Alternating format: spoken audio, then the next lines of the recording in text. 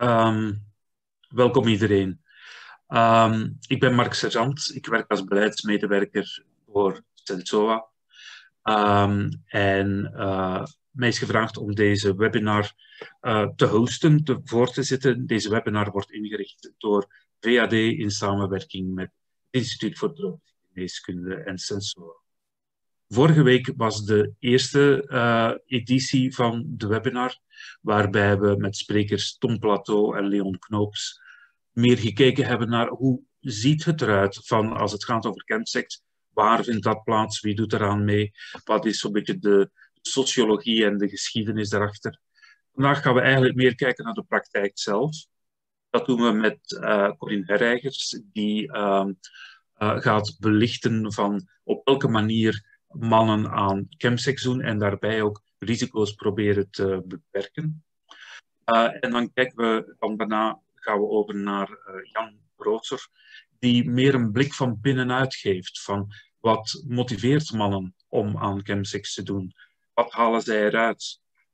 Welke betekenis heeft dit binnen de homoseksuele cultuur en binnen homoseks? Twee boeiende sprekers zijn in elk geval. En u heeft ook alle kans om te reageren, om vragen te stellen. Die vragen trouwens, die kan u stellen via de button Q&A, die u onderaan in het scherm ziet als u naar beneden scrolt met de pointer van uw muis. In die Q&A, als u daar uw vraag stelt, dan houden wij die bij en die komt aan het einde aan bod. Vanaf 11:15 reserveren we de tijd voor het beantwoorden van vragen. Dat gaat ietsje ruimer dan de vorige keer. Vorige keer hadden we maar een kwartiertje. Nu pakken we hier toch wel een half uur voor om in te gaan op de wellicht vele vragen die er zijn.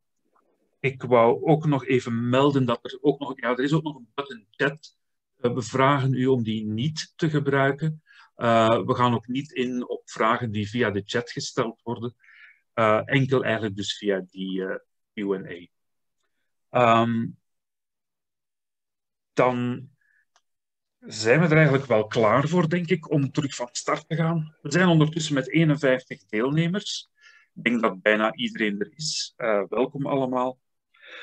Nog even vertellen dat jullie na afloop van deze webinar ook nog, behalve het evaluatieformuliertje, krijgen jullie ook een link naar de opname van de webinar, zodanig dat u die nadien ook kan kijken of ook kan delen met uw collega's. In die mail zal ook een link zitten naar het onderzoeksrapport dat Corinne Herrijgers zo meteen zal doen. Nu, voordat we dieper ingaan op de praktijk van chemsex, wil ik graag toch even nog checken met jullie. Hoe zit het eigenlijk met jullie praktijk? In welke mate hebben jullie inmiddels ervaring met chemsex? Ontvangen jullie daar vragen toe? Gaan daar gesprekken over? Hoe zit dat in jullie praktijk? Daarop hebben we een poll en als het goed is, zal VAD die poll nu laten zien aan iedereen. Kan u de poll invullen?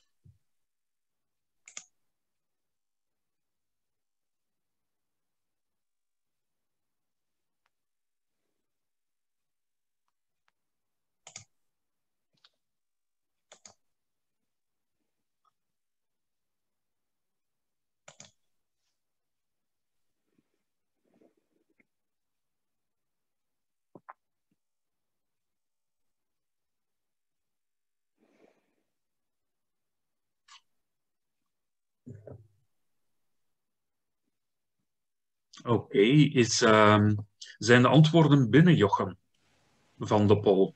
Nog 7 mensen. Nog 7 mensen te gaan.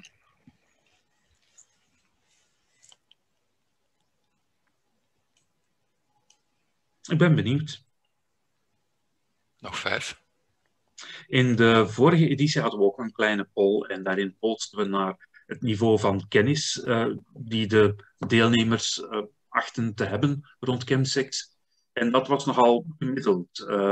Niemand die echt eruit sprong als van heel veel kennis, maar toch ook wel enige kennis al reeds aanwezig. Ja, eigenlijk het typische profiel van iemand die meedoet aan een studiemoment over een bepaald thema. Je weet er altijd wel iets van, maar nog net niet genoeg. De resultaten zijn er. En dat is toch wel een veel diverser beeld dan we zagen de vorige keer. Er zijn toch wel wat mensen die behoorlijk wat ervaring hebben in chemsex bij hun cliënten. Anderen dan weer helemaal niet. En ja, toch een gemiddelde ook terug weer. De grootste groep zijn mensen die enkele cliënt hebben of één cliënt die aan chemsex. Goed, dat is een mooie basis om straks ook meer te gaan discussiëren en vragen te stellen. Corinne, ben jij er klaar voor om een presentatie te beginnen? Dan, Corinne die zal zo meteen haar eigen onderzoek toelichten. Corinne Herrijgers studeerde een jaar of 3 geleden af als sociologe aan de Universiteit Antwerpen en is sinds 2019 werkzaam bij het Instituut voor Tropische Geneeskunde binnen het project Chemified. Het doel van Chemified is het ontwikkelen van een app die mensen die aan chemsex doen, ondersteunen in in risico's of in informatie of in alle aspecten daarvan. Die app die zal zo meteen ook even aan bod komen, die heeft zelfs al een naam. Maar een onderdeel van het onderzoek van Corinne was ook om te gaan kijken van hoe zit het nu eigenlijk met mannen die aan chemsex doen en op welke manier proberen zij voor of tijdens of na chemsex de risico's voor hun gezondheid. Maart dit jaar bij 20 personen die aan chemsex doen. En deze interviews, dus deze studie, die situeert zich eigenlijk binnen een groter project dat Chemified noemt, waarbij dat eigenlijk het uiteindelijke doel is om een app te ontwikkelen om chemsexgebruikers te gaan ondersteunen. En dat project is in heel nauwe samenwerking met zowel stakeholders als chemsexgebruikers zelf. En we bevinden ons momenteel in de app development fase. Dus ik ga jullie op het einde ook een heel kort voorproefje van de app geven. De presentatie zal zich vooral focussen op de resultaten van de diepte-interviews. En dan meer bepaald eigenlijk het eerste deel daarvan, dat peilde naar de ervaringen van chemsexgebruikers. En wat zij nu al doen om preventief met risico's om te gaan, zowel voor, tijdens als na een chemsex-event en wat hun noden zijn. Het leek me wel interessant om te starten met eens te gaan kijken wie die respondenten nu juist waren. Dus deze tabel toont een aantal kenmerken. Zoals jullie zien waren de respondenten tamelijk gespreid wat leeftijd betreft. Helaas hebben we wel geen personen jonger dan 25 jaar kunnen recruteren voor de interviews. En een groot deel bevindt zich ook in de categorie 25 tot 29 jaar en de helft was 45 plus. Als we kijken naar het teruggebruik, dan is ecstasy de meest gebruikte drug bij 15 respondenten, gevolgd door GHB, GBL. En wat ook opvallend is, is dat iets meer dan de helft crystal meth heeft gebruikt. Dan de jaren actieve deelname aan chemsex is bij 3/4 van de respondenten 10 jaar, met zelfs 1 meer dan 20 jaar. En dan de frequentie tot slot is bijna bij de helft wekelijks. En dan bij 3 respondenten is het meer dan 1 keer per week of minder vaak dan 1 keer per maand. We hebben dus heel wat verschillende informatie verkregen uit al die interviews en die ga ik nu met jullie overlopen. Ik heb bij de meeste bevindingen ook een citaat bijgezet van een respondent, omdat ik dat persoonlijk toch wat leuker vind en dat geeft een beetje meer kleur aan de resultaten. Dus om te beginnen, de maatregelen die voor een chem-event genomen worden. Hier zien jullie een overzicht van die resultaten. Ze zijn eigenlijk onder te verdelen in 3 hoofdcategorieën, namelijk het bewust gaan inplannen, het afspraken maken met de aanwezigen vooraf en dan een aantal persoonlijke voorbereidingen. Ten eerste is het ook wel belangrijk om te vermelden dat er een groep gebruikers is die zich eigenlijk nauwelijks voorbereidt op een event en waarbij het meestal heel spontaan tot stand komt en waardoor er ook niet voldoende tijd is om zich nog voor te bereiden. Persoonlijke hygiëne is dan wel nog iets wat bijna iedereen doet in dit geval. Maar verder gaat het meestal niet bij die groep personen.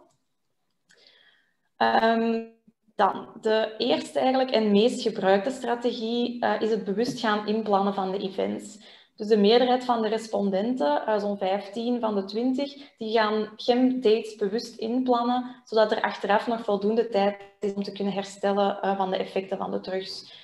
Ook gaan we rekening houden met bepaalde verplichtingen, voornamelijk dan op professioneel vlak. De meeste personen die hechten veel belang aan hun job en men wil bijvoorbeeld niet dat ze op de werkvloer iets van negatieve consequenties ondervinden. Er was bijvoorbeeld ook een respondent die echt voor het komende jaar in zijn agenda keek welke maanden voor hem het best zouden uitkomen en in welke weken hij bijvoorbeeld een verlengd weekend had en dan op die maanden op voorhand al events ging inplannen. Oh, sorry, dat was nog voor de volgende. Voor de vorige. Ook stelt men bepaalde eisen op voorhand op vlak van aanwezigen.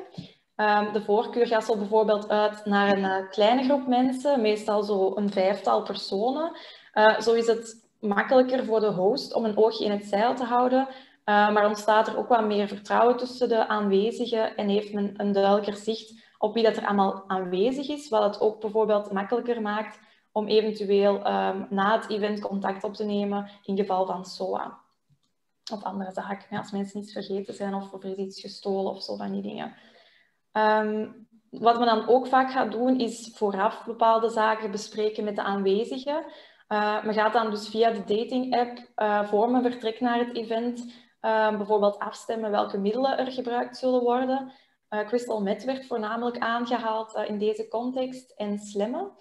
Over het algemeen merkte ik dat chemseksfeestjes waar er geslemd wordt, dat die gescheiden zijn.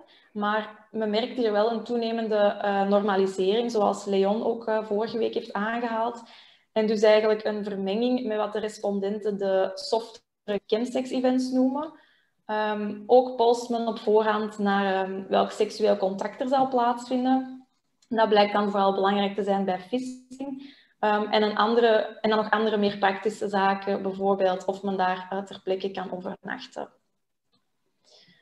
Dan, men kan ook nog een aantal zaken doen om zich concreet persoonlijk voor te bereiden op het event. Dus de voorgaande maatregelen die waren wat meer op organisatorisch vlak en deze richten zich iets meer op de persoonlijke voorbereiding. Men gaat zich bijvoorbeeld wassen en spoelen, eigen materiaal en drugs voorzien. Letten op wat men vooraf eet en drinkt. Dat is bijvoorbeeld bij GHB en GBL belangrijk, dat je vooraf geen alcohol drinkt. Men stelt persoonlijke grenzen, bijvoorbeeld welke drugs men zeker niet wil doen op het event. En sommigen gaan ook meer specifieke informatie opzoeken om zich voor te bereiden, bijvoorbeeld wat het effect is van bepaalde drugs. Dan de maatregel tijdens. Hier opnieuw een overzicht. Dus deze maatregelen die kunnen ook opnieuw opgesplitst worden in 3 overkoepelende categorieën. Namelijk drugsgerelateerde en seksgerelateerde maatregelen en dan ook nog het zorgen voor elkaar. Een maatregel die eigenlijk in elk interview aan bod kwam, dat het bijhouden van een soort teruglogboek. Dat is een papier dat gewoonlijk in een aparte ruimte ligt, zoals de keuken. En daar wordt dan opgeschreven wie welk middel neemt op welk tijdstip. Meestal wordt dat door de host ingevuld en hij is dan ook degene die alles een beetje in het oog houdt. Dat logboek is om 2 redenen belangrijk. De gebruiker gaat daar namelijk zijn persoonlijke gebruik kunnen bijhouden doorheen het event, maar het is ook voor de andere aanwezigen belangrijk. Men gaat dat papier ook raadplegen wanneer iemand zich bijvoorbeeld onwel begint te voelen. En dan kan men daar gaan kijken waar het eventueel kan zijn misgelopen. Men heeft dus door dat logboek eigenlijk ook belangrijke informatie over hoe men anderen best kan helpen. Er wordt ook een speciale rol aan de host toegekend doorgaans. Die persoon die wordt geacht doorheen de avond verantwoordelijk te zijn van het in goede banen leiden van het event. En hij is dus degene die meestal ook dat teruglogboek gaat invullen en een oogje in het zeil houdt. Vaak let hij er dan ook op dat hij zelf wat minder chems gaat nemen, zodat hij ook in staat is om alles een beetje in het oog te houden. Ook voorziet hij een aantal basisbenodigdheden en voorzieningen, zoals snacks, frisdrank, glijmiddel. Aanwezigen kunnen gebruik maken van de douche, kunnen vaak ook blijven slapen en zo verder. Dan 8 personen van onze 20 respondenten, dus iets minder dan de helft, die gaven ook aan te slemmen. Wel nemen ze meestal heel wat extra maatregelen om dat zo veilig mogelijk te doen. Zoals bijvoorbeeld proper naalden voorzien, hun eigen materiaal meenemen, alles goed ontsmetten en zich laten injecteren door iemand die er meer kennis of ervaring mee heeft. Wel gaven ze ook meestal toe dat naarmate de avond vordert en de drugs echt beginnen te werken, dat men hier soms wel wat nonchalanter mee begint om te springen. Dan tot slot ook nog de home remedies. Dat is eigenlijk een verzameling van allerlei tips die worden uitgewisseld in die community. Die zouden helpen om een overdosis tegen te gaan. Zoals bijvoorbeeld chocolade eten, tonic drinken, sinaasappelsap, melk en zo verder. Of er werd ook soms aangehaald dat ze bijvoorbeeld een kleine dosis speed geven aan iemand wanneer iemand blijkt oud te gaan. Dus het is wel niet altijd dat het verantwoorde maatregelen zijn in dit geval. Dan de seksgerelateerde maatregelen, die zijn eigenlijk tamelijk beperkt. Er is weinig communicatie over bijvoorbeeld HIV-status of wanneer men voor het laatst getest is geweest op SOA. Er was ook geen enkele respondent die aangaf een condoom te gebruiken. Dus seks zonder condoom is wel de norm op chemsex-events. Wel neemt een grote groep PrEP. Respondenten die HIV-positief zijn, die gaven ook wel aan hun medicatie echt heel strikt te nemen en dus ondetecteerbaar te zijn. Een respondent haalde bijvoorbeeld ook aan dat voor hem zo het grootste gevaar, dus op HIV eigenlijk, is geweken. Dus dat er ook geen rekening dan meer gehouden wordt met andere SOA's. Wel is er dus ook steeds glijmiddel aanwezig, maar dat wordt dan ook wel met elkaar gedeeld. Dus dat brengt dan ook wel weer extra risico's met zich mee. Dan tot slot probeert men ook te zorgen voor elkaar. En dat doet men door anderen te gaan informeren over hoe men correct bepaalde drugs inneemt, wat het effect is van bepaalde drugs. En men gaat elkaar ook proberen te helpen in geval van nood of wanneer iemand zich onwel begint te voelen. Hier moet ik ook wel een belangrijke kanttekening maken, want doorheen de gesprekken werd het ook duidelijk dat er heel wat zaken zijn die eigenlijk die voorgenomen maatregelen gaan bemoeilijken of die net de risico's gaan vergroten. Zo is er bijvoorbeeld sprake van wantrouwen tegenover elkaar. Veel respondenten die haalden namelijk aan dat je vooral verantwoordelijk bent voor jezelf en eigenlijk alleen op jezelf kan vertrouwen tijdens een chemsex-party. De respondenten vertellen dat ze zelf anderen wel helpen, maar schrik hebben dat anderen dat niet voor hen zouden doen wanneer het nodig is. Zo is er bijvoorbeeld ook een terughoudendheid om hulpdiensten te verwittigen. Want er zijn natuurlijk chems aanwezig, dus het is onzeker welke gevolgen dat zou kunnen hebben op juridisch vlak.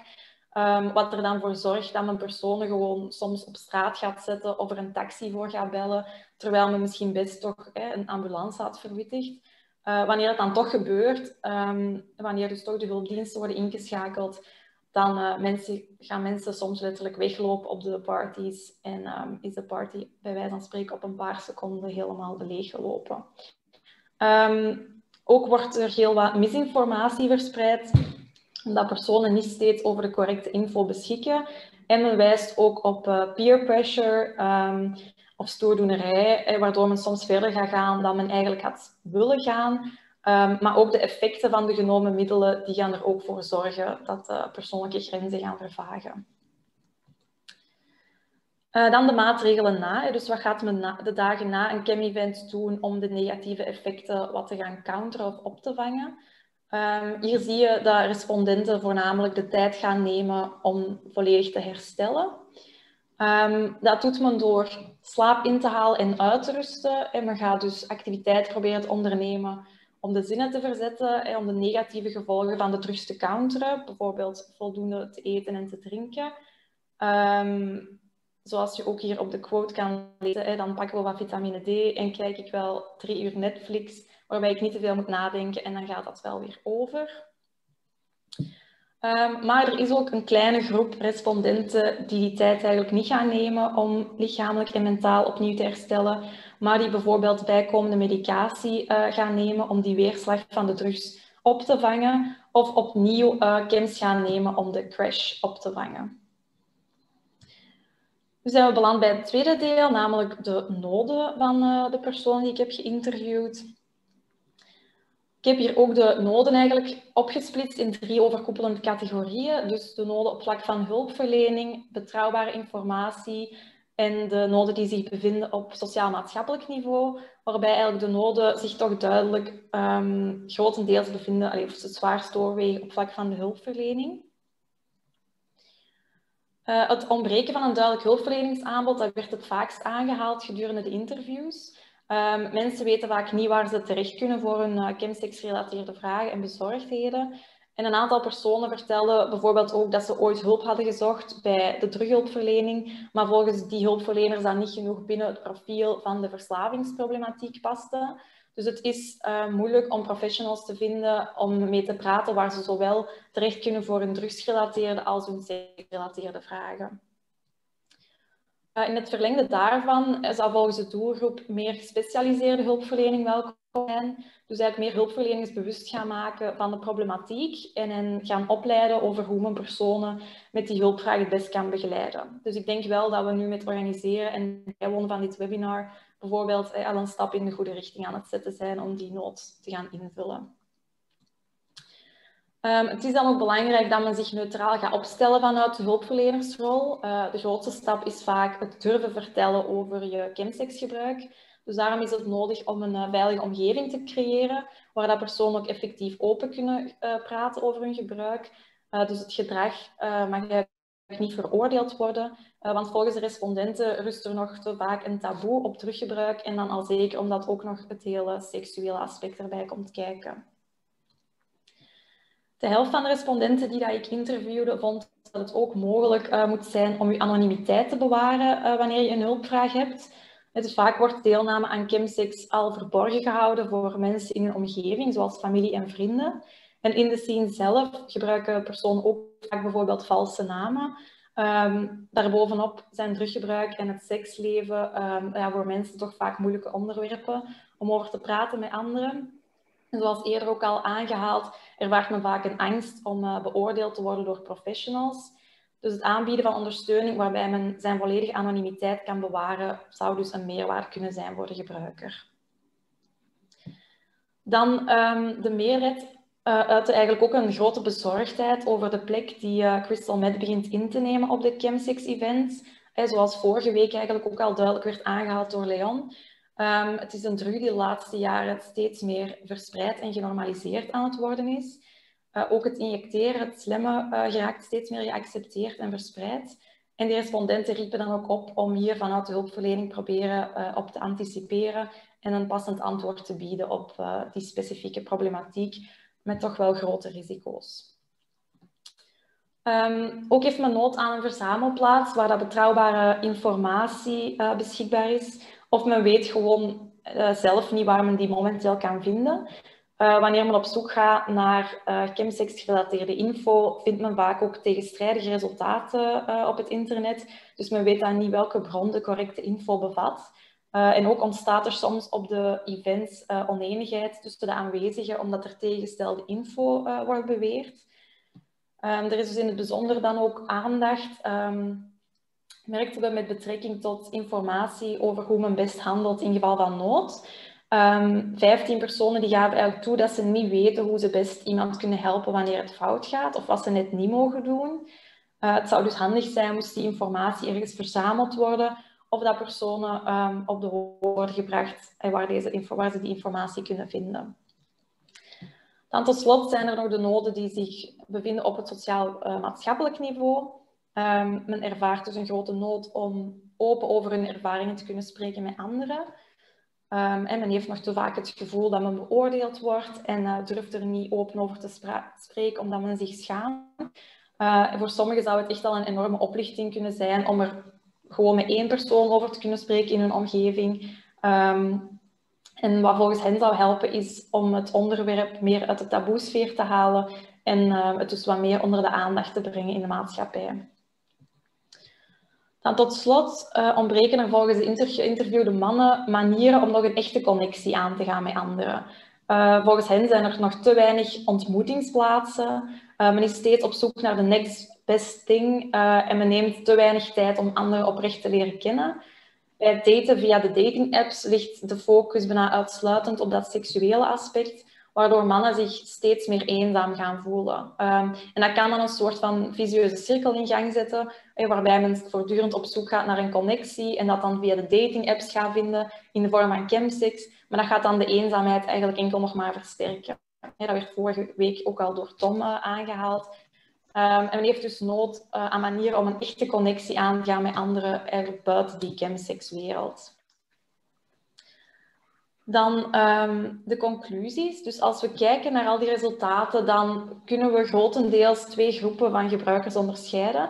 Het is natuurlijk niet zo dat iedere respondent ofwel valt binnen de ene categorie ofwel binnen de andere, maar er zijn wel bepaalde tendensen zichtbaar. Langs de ene kant heb je de personen die meer neigen naar de categorie van de planned users. Ze gaan op voorhand al een heel aantal maatregelen nemen. Bijvoorbeeld de events ver vooruit gaan plannen in hun agenda om achteraf dan nog voldoende tijd vrij te houden om te herstellen. Die personen gaan dan ook op voorhand al met de aanwezige dingen afspreken om die risico's op voorhand al zo beperkt mogelijk te houden. Dan tijdens het event heeft men ook nog een hele koffer met allerlei strategieën dat ze gaan gebruiken. Zoals bijvoorbeeld hun teruginname bijhouden en dan nauwkeurig opvolgen. Personen die dan slimmer gaan extra maatregelen nemen. En natuurlijk niet allemaal, maar dan wel een deel. En dan na het event gaan ze de tijd nemen om te rusten, die dan ook vooraf al werd ingecalculeerd. Maar dan tegenover deze groep heb je ook de meer impulsive user. En die gaat eigenlijk de deelname aan chemsex wat meer laten afhangen van zijn emoties op het moment zelf. Of ja, heel ad hoc eigenlijk gaan deelnemen aan events. En men doet gewoon de app open op vrijdagavond of ja, tijdens de week. Dat kan de impulsive natuurlijk ook doen. En dan gaat men die avond zelf nog een afspraakje maken. En dan is er natuurlijk nog maar weinig tijd om in de aanloop van het event zich nog voor te bereiden. En als men dan op het event zelf aankomen, geven die gebruikers ook vaker toe dat ze eigenlijk helemaal niet bezig zijn met het nemen van preventieve maatregelen. Dan naast deze 2 typen users blijken er ook een aantal factoren te zijn die het sowieso al moeilijker maken om zich aan vooropgestelde maatregelen te houden. En dat zijn dan de effecten van de drug zelf, peer pressure en die gevoelens van wantrouwen. Dus onder invloed van bepaalde middelen gaan grenzen vervagen en melden gebruikers dat ze zich gaan verliezen in die intense gevoelens van opwinding en ontremming. En peer pressure voorkomt dan weer dat men tijdens chemfeestjes bijvoorbeeld informatie durft vragen aan anderen of men gaat anderen willen impressen, waardoor men verder gaat dan eigen grenzen. En dan tot slot heb je dan ook nog die gevoelens van wantrouwen die dan in schril contrast staan met het zorgen voor elkaar dat dan eerder werd genoemd door chemsexgebruikers. Tot slot op vlak van noden zien we dus voornamelijk dat er een nood is aan een optimalisatie van het informatie- en hulpverleningsaanbod en dat er een veilige omgeving gecreëerd moet worden waar personen zonder waardeoordeel over hun ervaringen kunnen spreken en dat de drempel dus verlaagd wordt om hulp te zoeken wanneer dat nodig is. Ik wil dan, zoals ik vertelde aan het begin van de presentatie, nog een kort voorproefje geven van de app die we momenteel aan het ontwikkelen zijn. En met die app willen we eigenlijk voor een deel beantwoorden aan de risico's en de noden die tijdens de interviews zoal ter sprake kwamen. Zo zal die er ongeveer uitzien. Het is momenteel dus nog in ontwikkeling, maar dit zijn al een aantal designs. Ik ga er zoiets heel kort nog een aantal andere laten zien. Maar het uitgangspunt van de interventie zal dus harm reduction zijn. En die zal bestaan uit 2 modules. Een informatiegedeelte en een meer dynamische ondersteuning luik. Dus de informatiemodule is eigenlijk ten alle tijde toegankelijk voor de gebruiker. En dat omvat informatie over veiliger druggebruik, advies over seksuele gezondheid en een overzicht van het bestaande hulpverleningsaanbod in Vlaanderen. En daarnaast kunnen personen dan ook wat meer gebruik gaan maken van dynamische ondersteuning en meer advies op maat eigenlijk krijgen, zowel voor, tijdens als na een event. En zo gaat de gebruiker in staat zijn om zijn events in te plannen en te monitoren, net zoals ook zijn gemoedstoestand voor en na de deelname aan een event. En de gebruiker zal ook harm reduction tips aangeboden krijgen en gepaste ondersteuning tijdens het event zelf, zoals bijvoorbeeld emergency help, het snel kunnen checken van meerdere drugcombinaties en het bijhouden van een notebook. Het is nu moeilijk om te zeggen wel wanneer het grotere publiek de app gaat kunnen downloaden. We zitten dus momenteel in de developmentfase en we plannen in januari zeker wel om de eerste versie, dus de proof of concept, af te hebben. Maar die moet dan ook nog getest worden op usability en dan later ook nog getest worden op, geëvalueerd worden op effectiviteit. Het is dan ook nog eens afhankelijk of dat we gaan nog een projectaanvraag schrijven om die heel uitgebreid te kunnen testen op effectiviteit, zodat we een zo optimaal mogelijke app op de markt brengen. En als we dat dan ook nog binnenhalen, dan kan het in de loop van 2022 zijn dat die released wordt. Maar mochten we dat project niet binnenhalen, kan dat in de loop van volgend jaar al zijn. Ook nog eens afhankelijk van hoe snel ze bijvoorbeeld geaccepteerd worden binnen de App Store. Want het is nu een web-based app, maar dan moet het nog gevormd worden naar een native app. Dus ofwel in de loop van 2021 ofwel 2022. Maar we houden jullie op de hoogte. Dan heel snel een aantal voorbeelden van hoe het er gaat uitzien. Dus zo zou bijvoorbeeld de gemoedstoestand bevraagd worden. Dus dat de gebruiker heel snel kan aanduiden hoe hij zich voelt. Dan, dit zijn de schermen om een event in te plannen. Je kan dan wat informatie ingeven. Je kan kiezen welke informatie je ingeeft. En je kan ook aanduiden of je een deelnemer bent of de host van een chemsex party. Afhankelijk daarvan ga je dan ook andere tips ontvangen. Dit is een overzicht van events die in het verleden hebben bijgewoond en die in de toekomst gepland staan. Dat zal ook beschikbaar zijn in een kalenderview, zodat het nog overzichtelijker is om uw deelname bij te houden. Dit is dan een voorbeeld van hoe het scherm er tijdens een event zal uitzien, met dan rechtstreekse knoppen over vertrouwenspersoon en emergency. Dit is hoe de drugcombinaties er zullen uitzien. Dus je kan heel snel opzoeken of iets veilig is of minder veilig en eventueel extra informatie raadplegen. Zo zal een artikel in het informatieluik er kunnen uitzien. En dit zijn bijvoorbeeld enkele harm reduction tips die zijn gegeven en die de gebruiker dan heeft gekozen om op te slaan in zijn app. Zo, dat was mijn presentatie. Ik hoop dat jullie een beetje wijzer zijn geworden. En als er vragen zijn, stel ze mij zeker en dan probeer ik een antwoord op te formuleren. Dank je wel.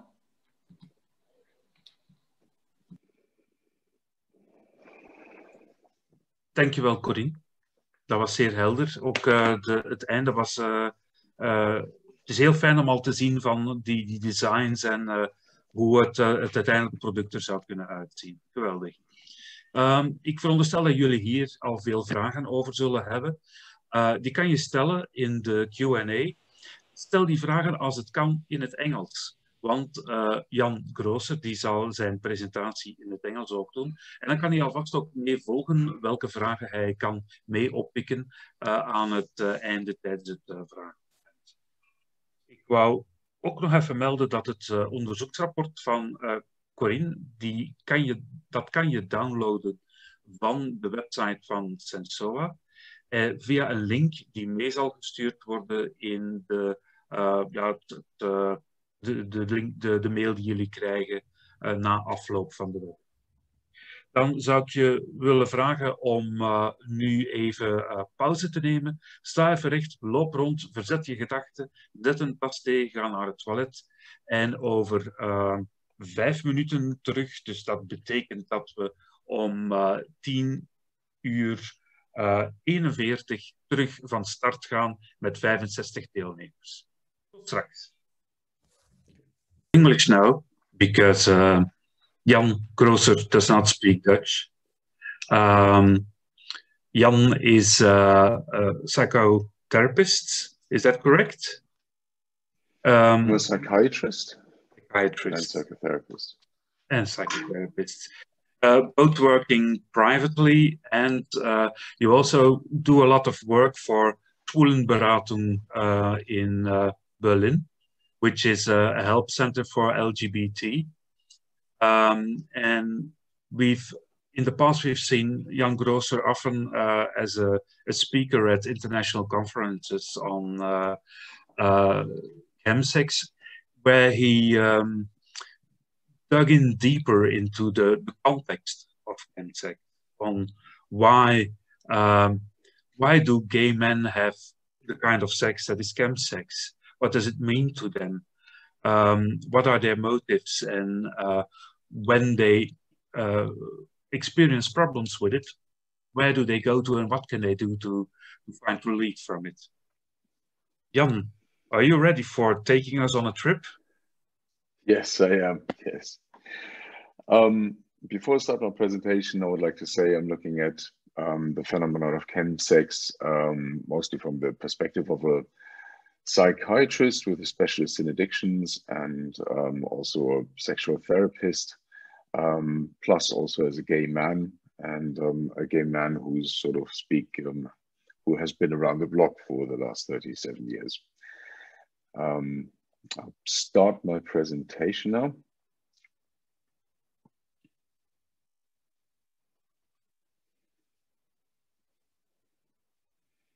Okay.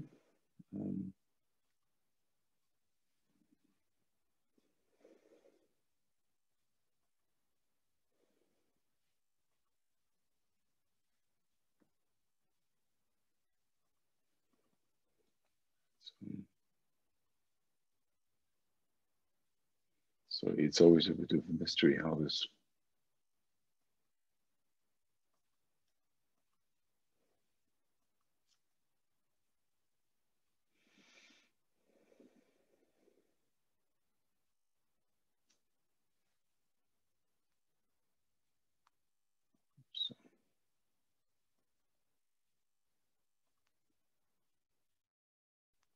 Okay, apologies. I'm not so familiar with this.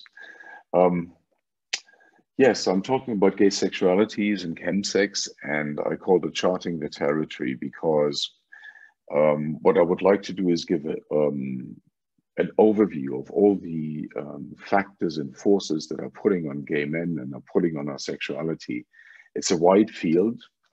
It's somewhat complex, so I'll try to be as clear as possible. I find understanding the context in which we move, in which we act, is helpful in helping also our clients to mentalize the forces that they're subjected to and the conflicts that they experience within their sexuality, but also their relationships. So this is my idea behind this. I would like to start with an overview of gay history, which has of course moved on quite a bit. I was born in 1963, a time when gay sexuality was still criminalized in Germany. Bit by bit, decriminalization was lifted. Gay sex was fully decriminalized only in 1994 in Germany. And in recent years, we have seen a move to equal rights so that men can actually also marry, or homos can marry and adopt children. They have access to pensions and all of that. Likewise, this has seen a movement from exclusion, where gay men were used to basically condemned to the margins of society, also to a degree of invisibility. Gay men had to organize their own sex lives outside of mainstream society, and outside of any legal framework. So gay men self-organized separate spaces. It was either they would use toilets or parks, or they would organize private spaces where they could meet or possibly even have sex, because it wasn't often safe to do so in their own flat. This has changed, and gay men have seen a move towards integration with equal rights external oppression largely gone. They are now participating in working life. Germany has had a gay foreign secretary. There are many gay men in government and gay women. And it feels like we are now quite sort of integrated. And yet we also see a counter movement that emphasizes difference, that emphasizes how gay men have a separate history, how their identity is not the same as that of a heteronormative majority, that they have different norms and different values and pursue different things in life. This is following a larger social discourse on cultural differences and identity.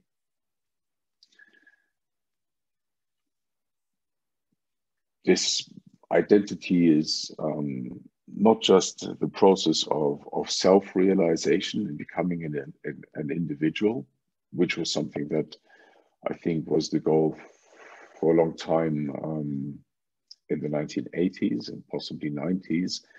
Identity is now more used to describe the difference that I refer to, and it is viewed as the intersection of a number of group identities that everybody has. We all belong to different groups. I'm a doctor, I'm a gay man, I'm HIV positive. So I am part of all these groups, and my identity is kind of where these group identities intersect. That's a postmodern conception of identity, and it refers to the multiple discriminations I suffer as part of each of the groups I belong to. History has finally, as I mentioned before, also moved on from the sort of self-organized activist that gay men had to be in the 60s and 70s, when gay sexuality was still largely invisible, criminalized, or heavily stigmatized. We have now, instead of organizing our own culture, we have become consumers on a market. The gay scene has become very commercialized. It's been integrated also into the markets, and we can now pick from a rich choice of offerings, whether I want to go to a bar, disco, meet online, or go on a gay cruise. We have become consumers, and I will talk about that a bit more in a moment.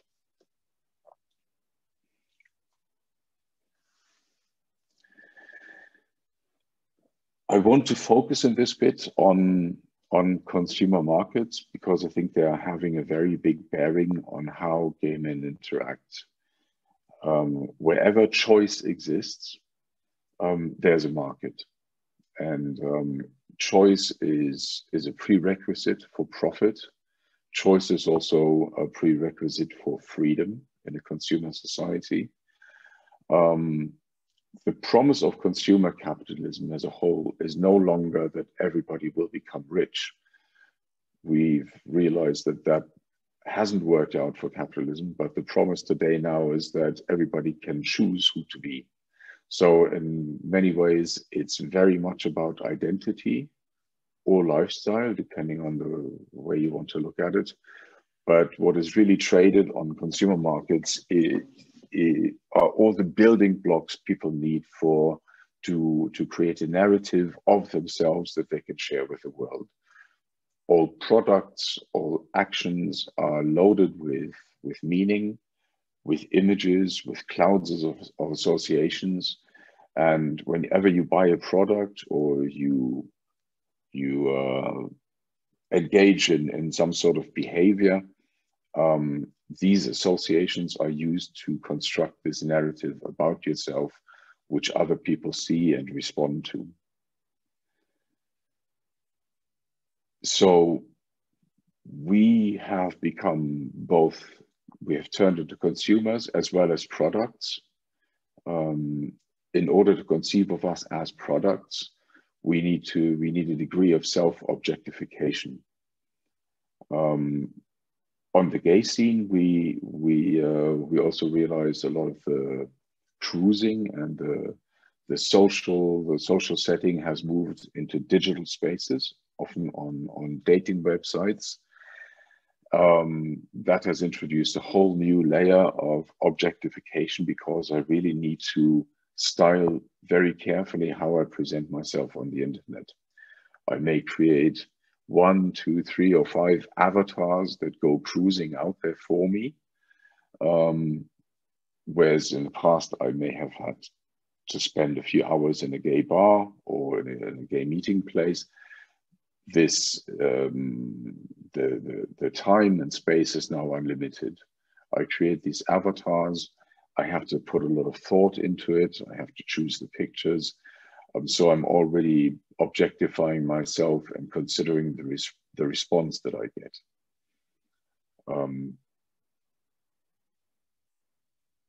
Along with this comes the self-marketing that I said, but also other market dynamics are being introduced in my consideration. Diversification and specialization, 2 hallmarks of consumer markets. We find that also in the gay scene. We find that as I said before, the difference is more emphasized, that even within gay culture itself, you have many, many subcultures. One of those subcultures is chemsex, but you can have skinheads, you can have leathermen, you can have guys that go dancing. There's a wide range. And this again, it boils down to choice. I have a choice. This is also considered a sort of freedom. And I have to choose efficiently. I'm aware that there's competition. I have to think about where in this vast market I focus my attention. I need to make my cruising more efficient. If I want to date for next Saturday, I have to think what's the best way of getting there. It forces gay men into all sorts of thinking. For instance, I find somebody on a Tuesday night that I would like to meet on a Saturday. How do I know I'll be in the mood on a Saturday? Well, I can control that with the drugs I take. I already know I'm not going to be too tired. I will be in the mood. Substances give me that control over my emotion. They allow me to plan for this release that I want.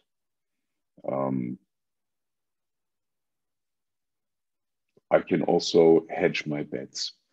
Typical thing on the market, hedging bets.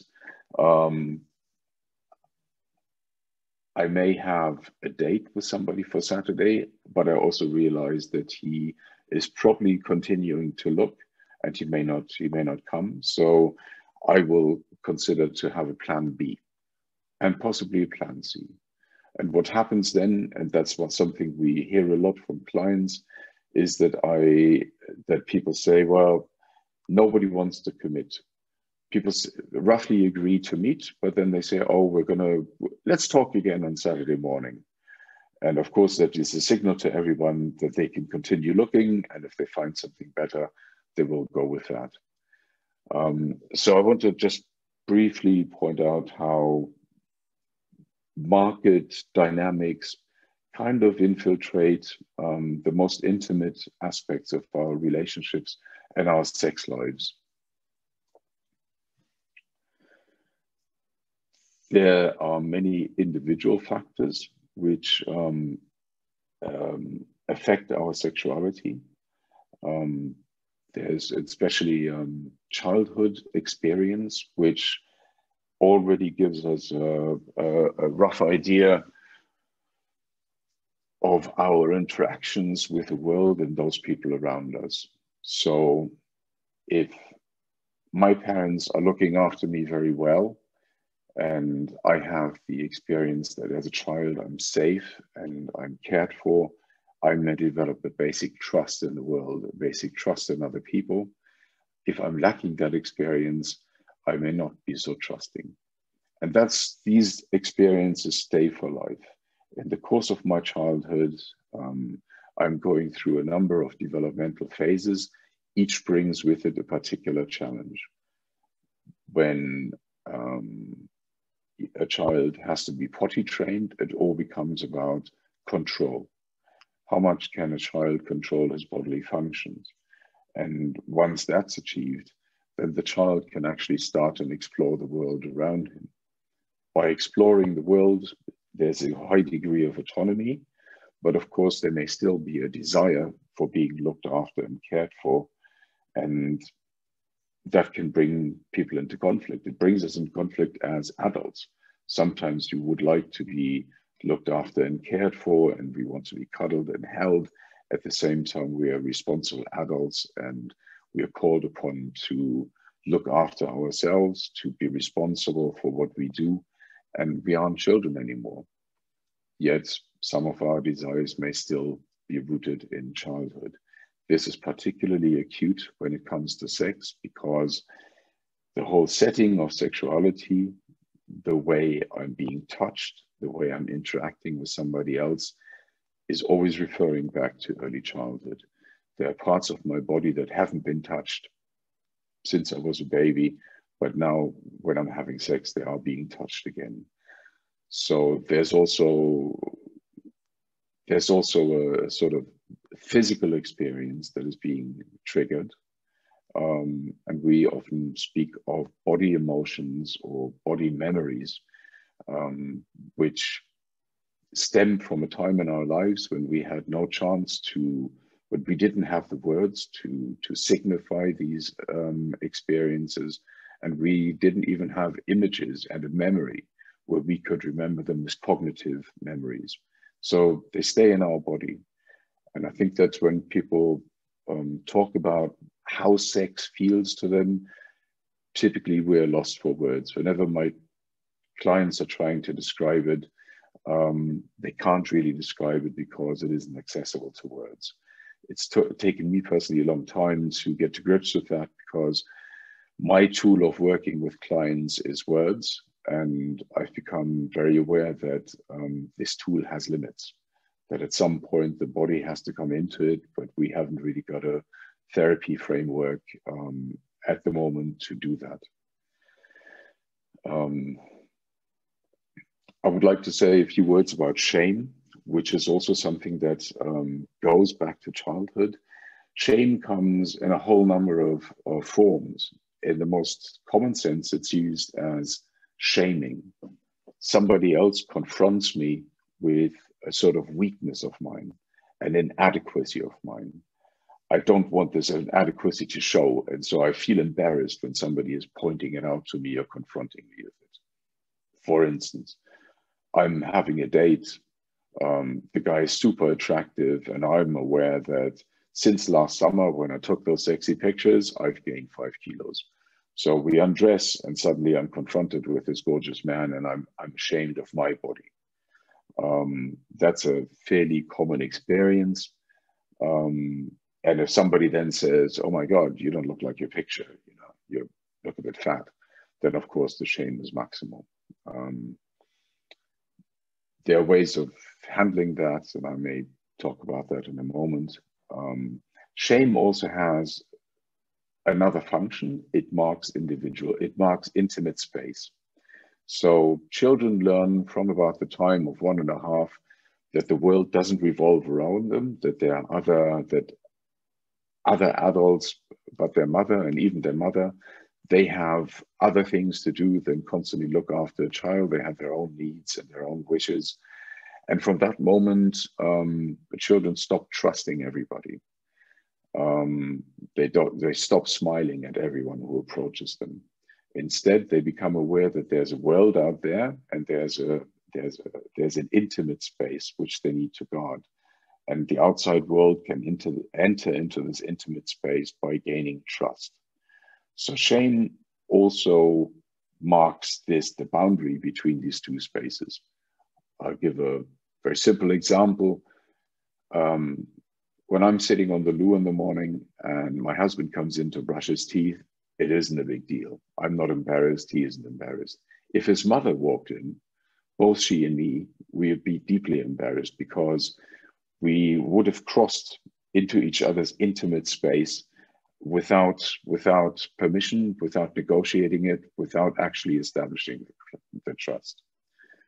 The third way in which we may feel shame is that often children are being used by their parents to serve their parents' emotional needs.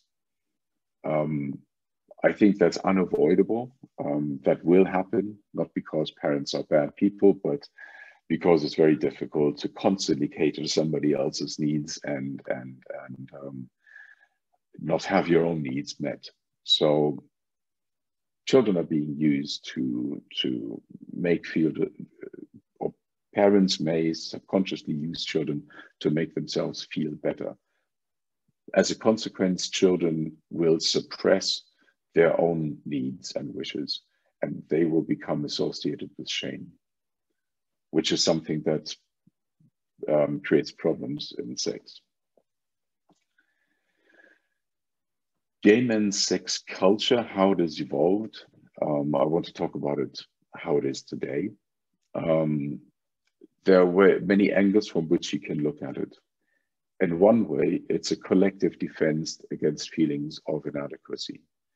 When gay men were told that their sexuality is inferior because it doesn't serve any proper purpose, it doesn't serve procreation, it doesn't serve to strengthen the bonds of marriage. It was at this time of sexual liberation.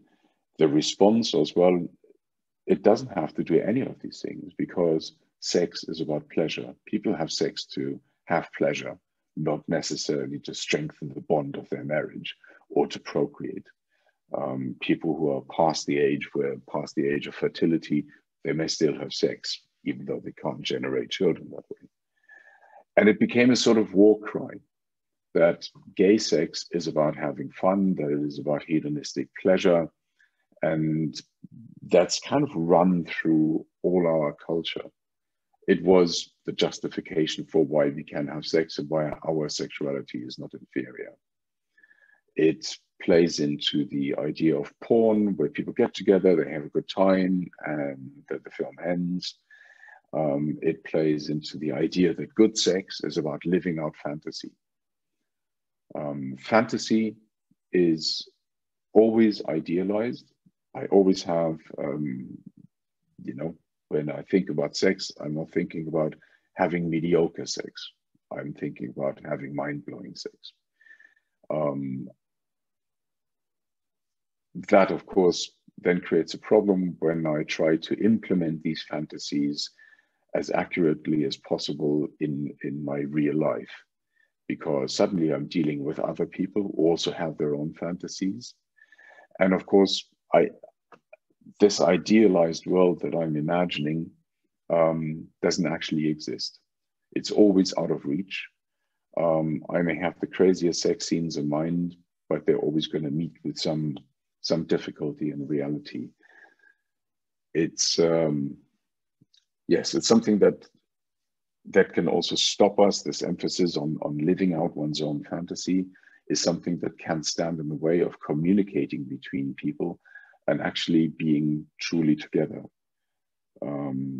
We often find that sexual experiences are a sort of you scratch my back, I scratch yours, but it's not about creating something together that arises spontaneously between two people. Drugs also play a role in that. Drugs may switch off these emotions may switch off a part of these emotions, which are often referred to as inhibitions, which may force me to deviate from my fantasy and negotiate with what is in front of me. Communication is always fraught with conflict, and conflict is not a part of my fantasies. Because of the history, because of gay history, gay culture is also suffused with a narrative of transgression. Gay sex is inherently defined as transgressive, as standing outside of the bounds of heteronormative morality, of being somewhat. It was not by gay men at first, but by science, by criminologists, by justice system, seen as transgressive, and men have appropriated this idea of transgression. So it's been now lifted to a level where gay men feel that really good sex has to be transgressive. It has to break some boundaries. It has to break some rules. For many, that's a big part of the pleasure that they feel. It's also a sort of, what can I say? It's also something to do with self-confidence and feelings of self-worth. If I'm seeing myself as a sort of sexual warrior and hero who has much more exciting sex than a wider public, that also boosts self-confidence.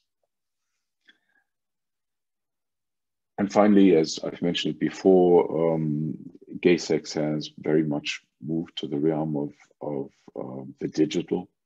I've already mentioned it, that we organize our sex lives more and more digitally.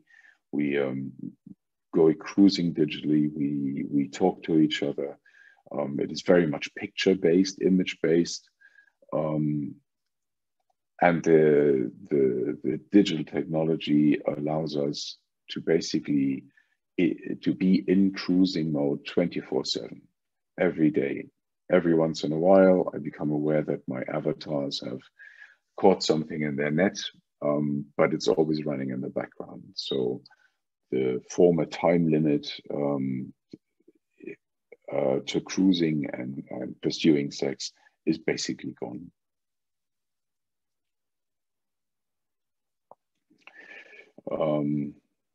Yes, I would like to briefly speak about postmodern discourses in a moment. I want to go back to saying that gay sex culture really is also a collective defense against feelings of inadequacy by proposing very positive role models.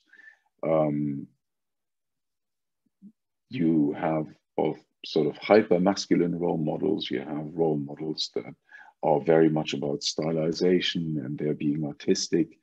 There's always that sense of exceptionalism, of being something special that gay sex culture promotes. And it can be a bit deceptive because gay men may not be able to see themselves as just regular people with regular desires. There's always that sort of somewhat narcissistic ideal to strive to and to fulfill. Postmodern discourses I'm highlighting because they are focused on difference, intersecting group identities. And I found that it's a very different way of conceiving yourself as an individual. Within these models, the individual is placed within a sort of social power matrix. Other people, through discriminatory practices, are putting an individual in a place in the overall social power hierarchy, which is then becomes their identity. So it's about being ascribed identities by others.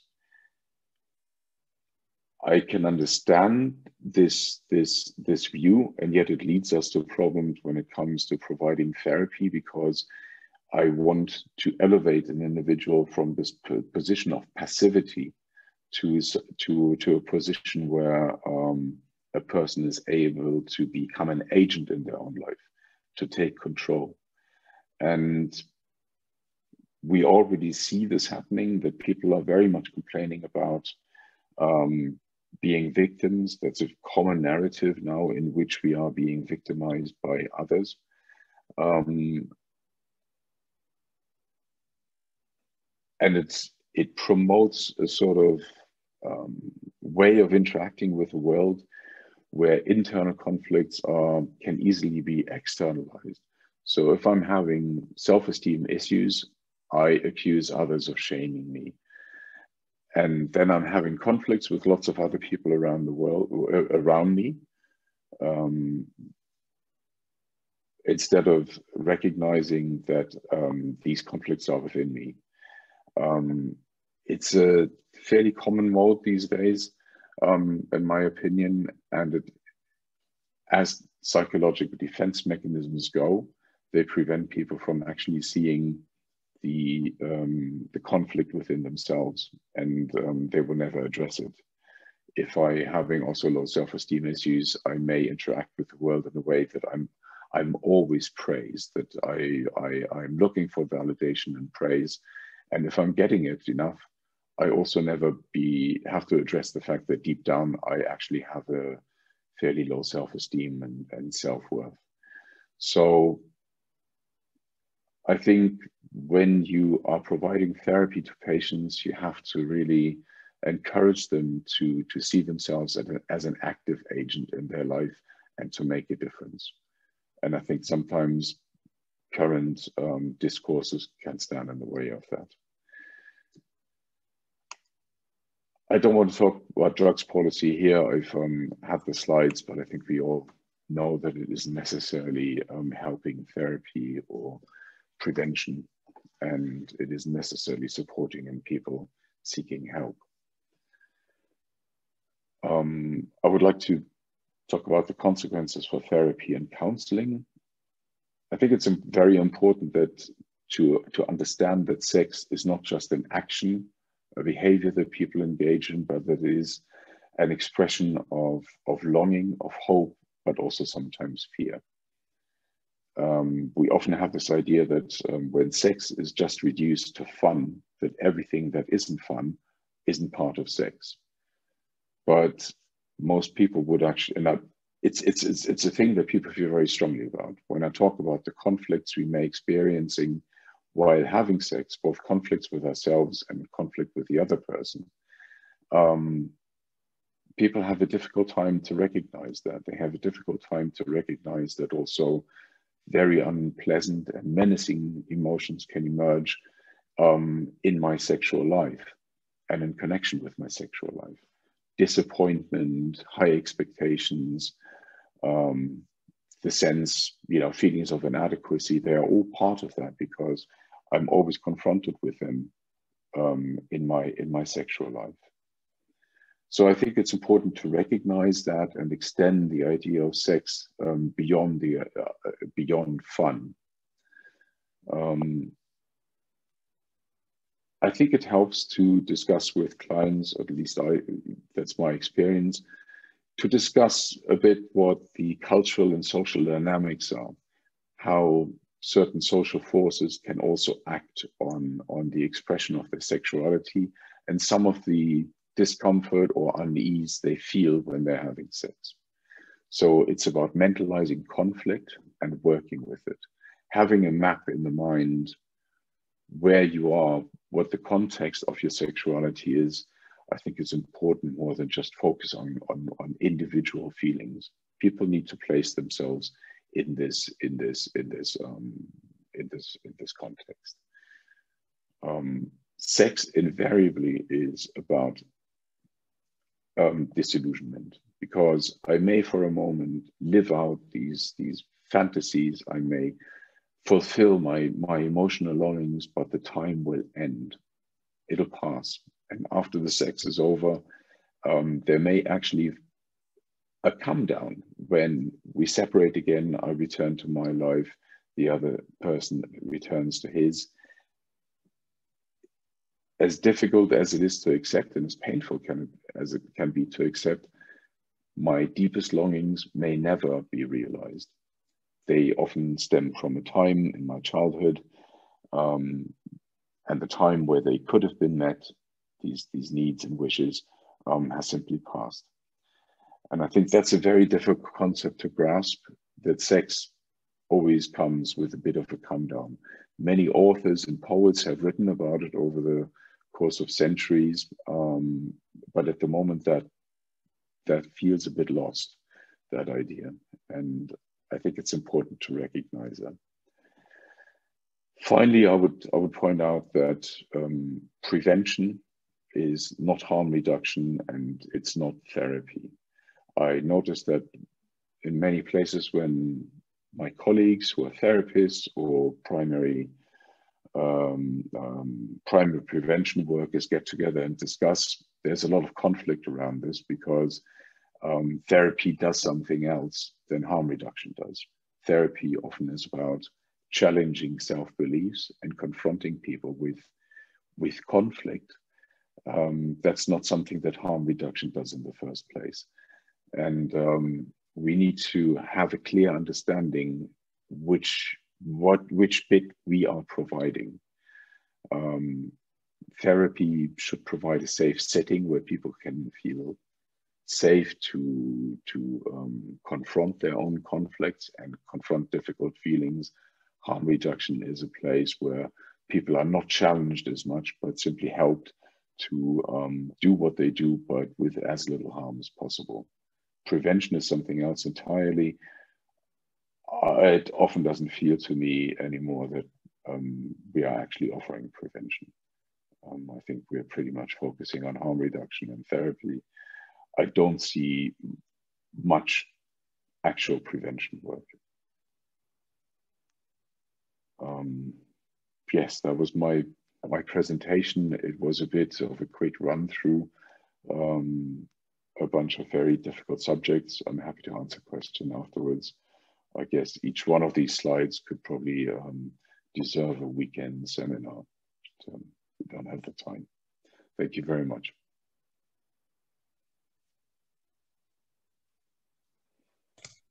Thank you very much, Jan, for this insight. I see there are a few questions already, but they are more directed towards the patient Corinne has done. I suppose yours needs to sink in and people can start writing their questions now. Okay. Again, I would like to remind you that questions are asked in the Q&A. If possible, write them in English. If that's difficult for you, just do it in English and we will pass the questions on to the first questions are, as I mentioned, they deal with some of the subjects that Corinne has been debating, especially in,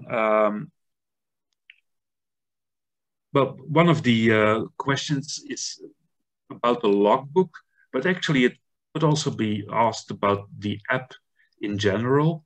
Isn't it a bit encouraging to have people write down their experience in a logbook or use this app? Wouldn't that encourage them to do more drugs or experience more different types of drugs? What is your view on this, Corinne? You can do it in, you can choose if you want to do it in English or in Dutch. I'll do it in Dutch, if that's okay. Oké. Ja, dat is inderdaad een goede vraag en ook wel iets waar ja, dat we echt wel hebben moeten overwegen hoe ver dat we met bepaalde dingen gaan. Maar het is misschien eerst wel belangrijk om te vermelden dat het logboek, hoe dat ik het besproken heb in de presentatie, dat iets is dat door de respondenten zelf is aangehaald wat momenteel ja, gebruikt wordt als harm reduction strategie. En dan voornamelijk voor de inname van GHB en GBL, omdat dat wel heel belangrijk is naar de dosering toe, wanneer je doseert, op hoe laat en wanneer de volgende dosis is. We hebben dan inderdaad ook nagedacht om een soortzelfde principe van dat logboek te integreren in de app. Maar dat leek ons dan ook moeilijk, omdat het inderdaad ja, misschien voor mensen dan net zou lijken als een heel veilige tool om hun chemgebruik in kaart te brengen. Dus ja, misschien dan toch net die drempel of zo lager zou maken om bepaalde drugs te proberen. Maar ook is het wel heel moeilijk om dat natuurlijk te kunnen realiseren.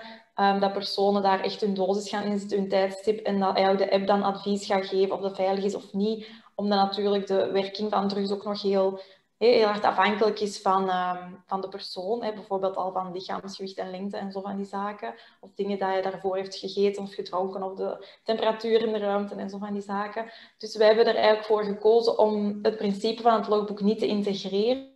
Maar er zal wel een soort van notitieboekje gewoon beschikbaar zijn in de app in de tijdensfase. Dus dan heb je een ander soort scherm. Waar dat mensen gewoon eigenlijk kunnen noteren. Ze kunnen dat als teruglogboekje gebruiken. Ze kunnen er ook andere zaken in zetten. Eigenlijk telkens wanneer ze daar iets inzetten, komt er automatisch een timestamp voor. Maar de app gaat dus geen advies geven. Wel kan je heel algemeen drugcombinaties nagaan. Maar dan gaat het echt gewoon over de drug zelf, dus niet over de dosis. Ja, gewoon over de interactie tussen bepaalde middelen, veilig is of niet. Dus ja, ik denk dat dat... Is dat voldoende als antwoord? Of, Dankjewel. One of the next questions I want to pick out is one that is directed to Jan. Jan, you specifically you ended with pointing the difference between prevention, harm reduction, and therapy, and stating that actually there's very little prevention work happening when it comes to chems. What, in your view, would be a prevention initiative that could be undertaken? Okay. My view is that at the moment there are certain narratives of gay sexuality that are very much dominating. And there's a deep commercial interest in having these narratives. If you are constantly reducing sex to the idea of fun, if you have to market a sort of, have an idea of sex as a sort of carnivalistic,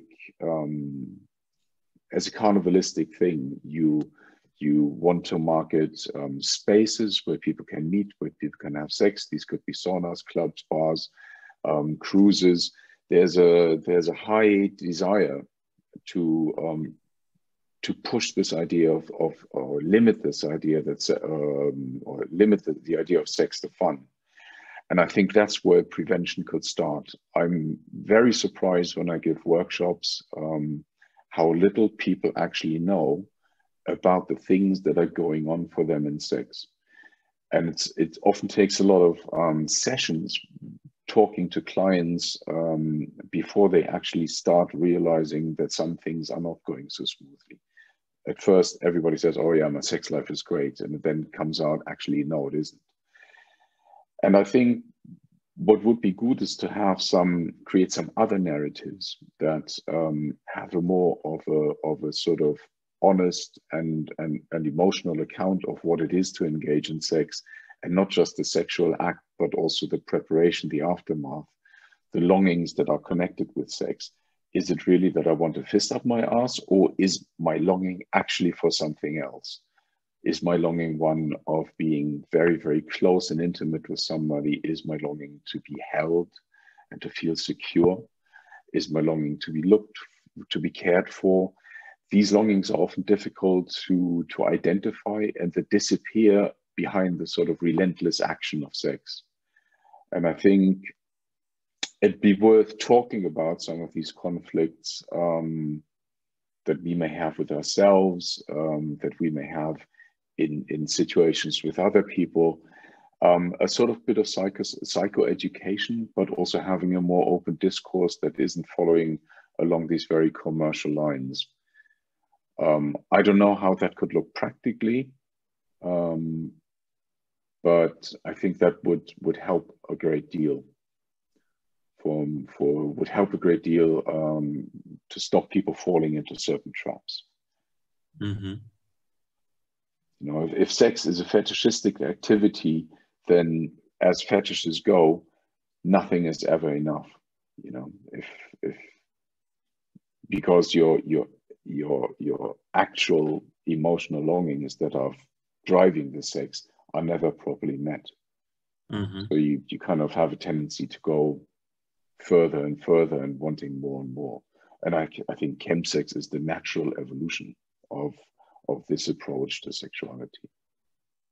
It also fits in the view that you mentioned earlier on the market, that sexual needs are marketed also within a setting where there's very little space for talking about loneliness. And well, one of the questions that was also asked is about loneliness. How how do you look at the feeling of loneliness as is it really something that pushes men into chemsex? Is it something that drives them deeper into chemsex? I think so. I think it becomes a vicious circle, and this was very obvious during this COVID time. How many men who would normally go out on the weekend, hang out with their mates, go clubbing, have sex, go to sex parties, how that was suddenly all gone, and there was nothing else. They had not cultivated any friendships outside of that. They had not cultivated any interests outside of that, because they simply don't have the energy and the time. If you're partying on the weekend, you're taking chems, and then you have to manage a come down during the first few days of the week, and then you're getting ready for the next weekend. There's not a lot of time for other things in life. And some men felt that very, very painfully. I also think that acknowledging that sex is more conflicted and possibly more difficult, and that there can be disappointment and hurt, goes against our need to feel proud of ourselves, to feel that we're doing a great job, to feel that we are sex gods, that we are competent, that we should be admired. I think admitting that there's trouble in paradise, both in gay sexual culture, but also in our own sex lives, is a painful step to take. But by always upholding a certain image, we also isolate ourselves from others. If my primary wish is to receive validation and acknowledgement from others, that can much stand in the way of intimacy and true friendship or closeness, where I have to have a degree of self-revelation, even if it's risky. Mm-hmm. Thank you. There were some mentionings also about, but one person mentioned first aid. I guess that's a question directed towards Corinne. First aid as a, how do you call it? Een vaardigheid, the practice of first aid. Is it something that we could teach men who practice practice chemsex? Could we teach them in first aid so that they are more equipped to intervene when somebody is having troubles, or identify what is the trouble? Corinne, can you highlight on that? Ja, inderdaad. Dat is ook naar voren gekomen uit het besluit uit de interviews, dat toch wel ook een bezorgdheid was bij de mannen, dat ze eigenlijk niet goed op de hoogte zijn van hoe ze correct anderen kunnen helpen. Wanneer ze een overdosis hebben genomen of wanneer ze zich onwel beginnen te voelen. Dus daarom leek ons dat ook wel zeker een goede optie om dat bijvoorbeeld ook mee in de app te nemen. Dat is ook een van de onderdelen wanneer dat ze op een event zelf zijn, dat ik rechtstreeks naar een menu kunnen gaan waar dan de basisinfo staat. Bijvoorbeeld wat je dus kan doen bij oververhitting of wanneer je iemand vindt die bewusteloos is. Hoe dat je iemand in een goede positie op de grond kan leggen, in een veilige positie. Dus die info is inderdaad mee opgenomen. En ik denk dat het sowieso ook wel belangrijk is, buiten de app dan, om personen daar toch wat meer over te informeren, over wat dat ze best kunnen doen. Zowel voor zichzelf als wanneer ze iemand zien of iemand vinden die zich in een noodsituatie bevindt. En zeker dan omdat ze zo twijfelachtig er tegenover staan om hulpdiensten te verwittigen. Mm-hmm. Thank you.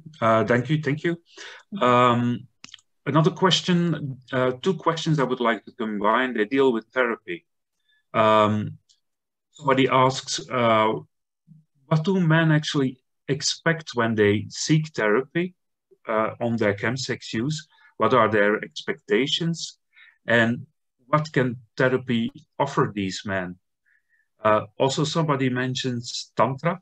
Another view on sexuality. Could that be a part of the therapy? Okay. I think it's important to realize what you are actually addressing in therapy. First of all, people have, I find, often not the clearest idea. They come because of relationship difficulties. They come because of depression, unhappiness with a job, and then slowly it emerges that they're engaging in chemsex and that that's taking a very prominent role in their lives, and that other aspects of their lives are suffering. But that's often a process, you know, to actually recognize that. When I ask clients, why do you take chems? They say, I want to lose my inhibitions. And when you ask, what are these inhibitions? It turns out that these are very banal anxieties. Anxiety about, oh, am I going to be fit on Monday to work? Am I going to be all right? Or am I going to be like last weekend where I had a massive come down? There are all sorts of anxieties connected with sex. Am I sexy? Am I acceptable? Will others like me? Chems can help with all of that. And as I mentioned earlier in my presentation, chems can also give you control over your sex life in the way that you can plan it. You can make a date on a Tuesday for a sex party on Friday, and you know you're going to be in the mood. To give up all that is very difficult. And I find that when men try to, they are left without the tools that they have relied on to have sex.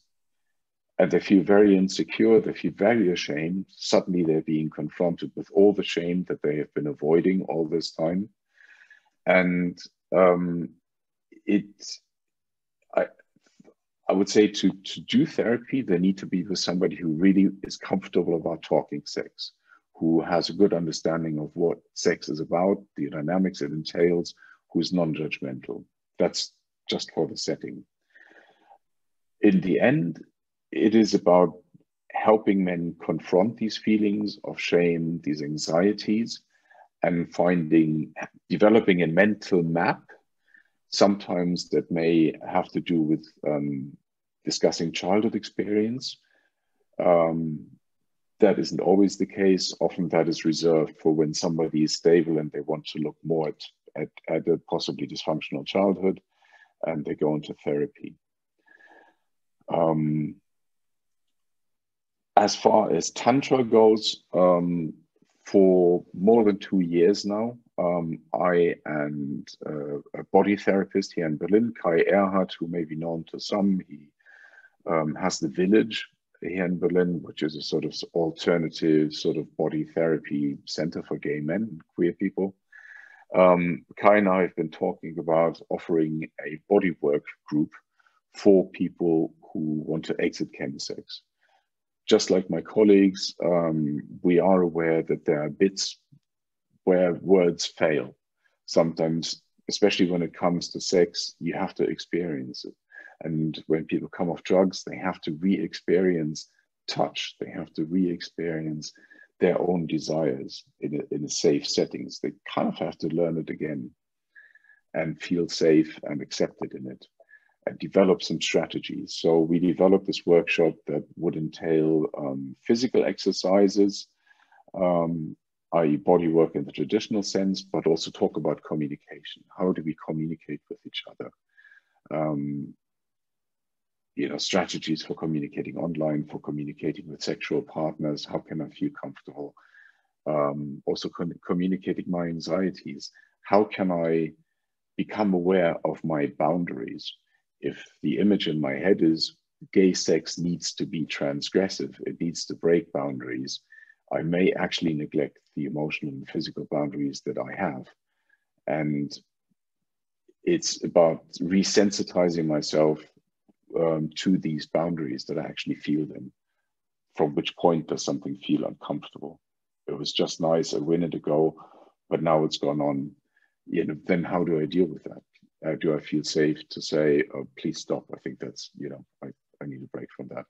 These are, it's a whole bunch of things that we think men who have been practicing chemsex for a long time need to relearn. And I think it would take something like that. Unfortunately, very few places are offering something like that. Mm-hmm. Okay. Well, this touches on one of the next questions.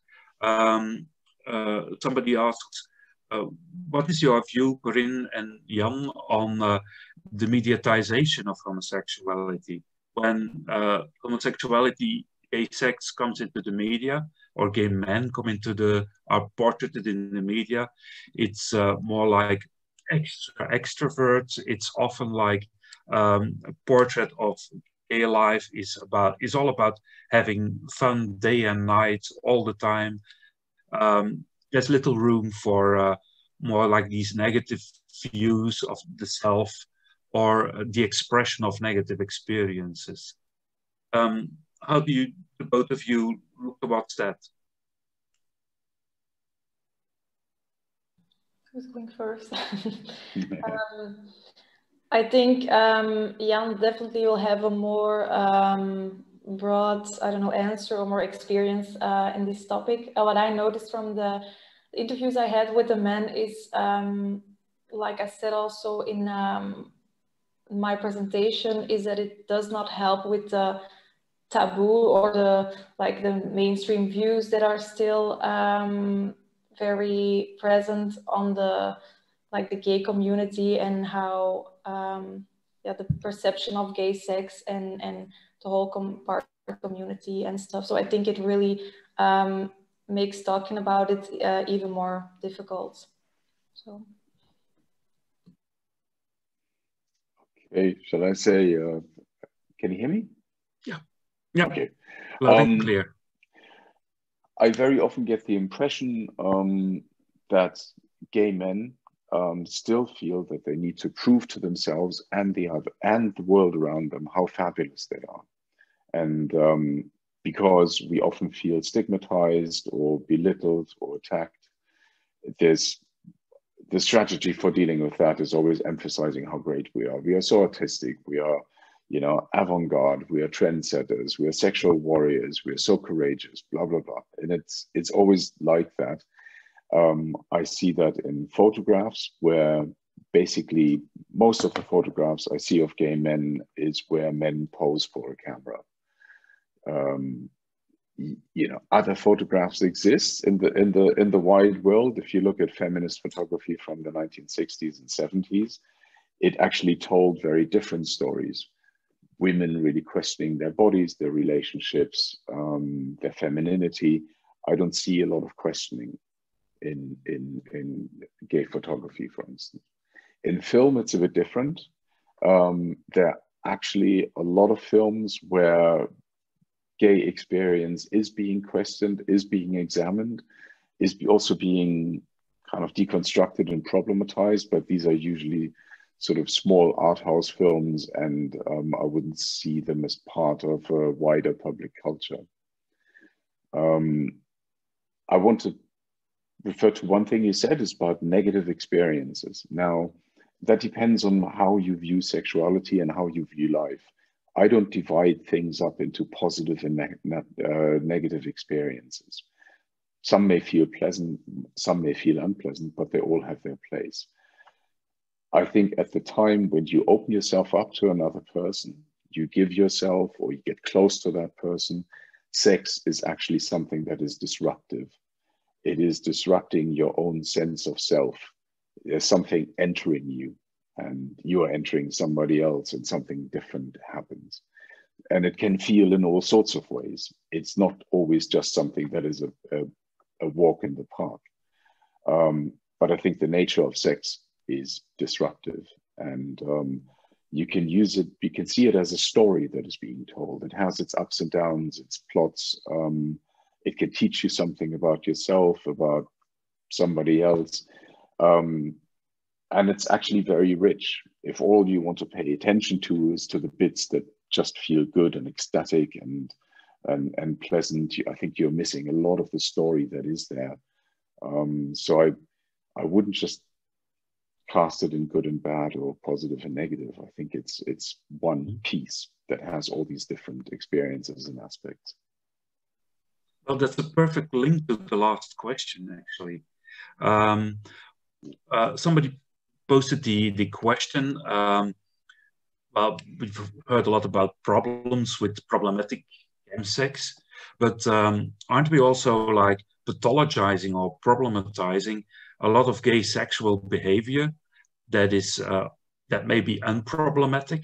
In part, you already mentioned that you don't have to divide up in a good and a bad experience, and these are experiences. But then again, this attention that we are now bringing towards chemsex, it can be like another aspect in the apologizing of gay sex. How do you look towards that? Well, I face this question very often. Some people are very against the fact that this is even being openly discussed. It's like, you know, washing our dirty laundry in front of people who are not gay, in front of a wider public, thereby leading to more stigmatization and negative view of gay sexuality. I don't know. I think we live in a world where for years and years we've been having a Me Too debate, which is pretty shocking. And I think if the straight world can have this Me Too debate about sexual abuse and violations, then we can talk about some of the things that affect us. I would say that in these meetings, we focus indeed on the problems. We talk about, we're not talking about gay men taking drugs, never getting into trouble with them. The majority of people who consume substances, none of us ever get to see, because they don't seek help, they don't come to the attention of the police or the doctors, they're just bumbling along. And that's just fine as it is. You know, I don't, if it works, I don't mess with it. But what we're talking about is often the problematic aspects of chemsex. And of course, I've also been talking about some of the problematic aspects of sex. Just because something feels good doesn't mean that it isn't a problem. You know, if you avoid your own sensitive spots, if you avoid confronting your own anxieties, that can feel good, but it doesn't help you in the long run. Avoidance will eventually catch up with you. Yeah. So if the avoidance of pain, emotional pain, is your priority, yes, it may feel good, but it's going to catch up with you. And I think we need to, when we talk about pleasure and gay sex, we need to talk about what that pleasure actually consists of. Mm-hmm. We want so many different things from sex. We want an escape from the everyday. We want validation. We want closeness. We want a sense of belonging. We want to realize our fantasies. We want to construct our identity. So much stuff. And often it is in conflict with each other. And I think we just need to be aware of that and talk about it. I don't think by talking about it, we're destroying sex. I think we're just bringing it down to a more human level. Thank you. Corinne, is there anything you would like to add to this session or this question? Nee, ik ga het hier houden. Het is een heel mooi antwoord. Mooi. Het is ook tijd. Het is 11:15. We lopen al iets verder dan het gebruikelijke programma. Er waren nog een paar vragen. I wanted to mention that to Jan as well. There were still a couple of questions concerning about references or ideas about which publications we could read. So please, both of you, feel free to leave suggestions. That it could be part of the contact that we have after this webinar. We can put your suggestions, we can communicate those suggestions. Dus nog eens bedankt iedereen. Jullie krijgen nog allemaal een mail in de komende dagen. Daarin zal een evaluatieformulier zitten. En graag invullen en terugsturen. Dit zal ons ook leren van hoe we volgende webinars kunnen aanpakken en wat thema's kunnen zijn waar we dieper op kunnen ingaan. Ik wil absoluut bedanken Jan Grooser, Corinne Herrijgers en achter de knoppen Jochem Schroten, die deze editie mogelijk gemaakt hebben. Ook Tom Plateau en Leon Knoops, die de vorige editie aan bijdroegen. Bedankt ook allemaal om erbij te zijn, actief te zijn en al uw vragen te sturen.